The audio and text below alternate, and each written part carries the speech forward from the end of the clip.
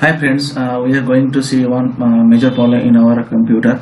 Some of the files are deleted when we want to forcefully delete. That time also deleted. So when I deleted those person, so that time what means reason is occurred. That is, there is no option for delete option. Okay, so how to means need a delete option out there. So first, if you want to delete on this delete button, there is option is I0 permanent delete. Then some problem is coming. The source file name are larger than is supported by the file name. Try to moving a location which has shorter path name, or try to renaming to shorter name before attempting this operation. So what is the meaning of that? So meaning of that is that this name rename file name is no option for deleted. There is no option for rename also.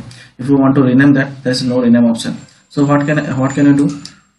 If you go back, where is the picture or some file name is there, try to rename here. Okay, there is option for rename, D only, and enter. Or before that, any big name is there, go that portion,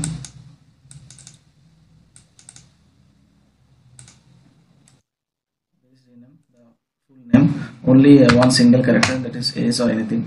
So if you now want to delete option,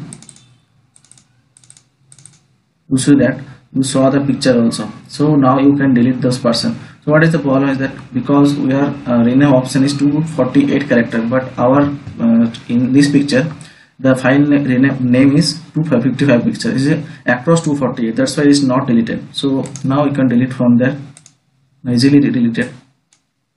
Shift and delete button, it also occurs here. It's better to delete all the files. Okay.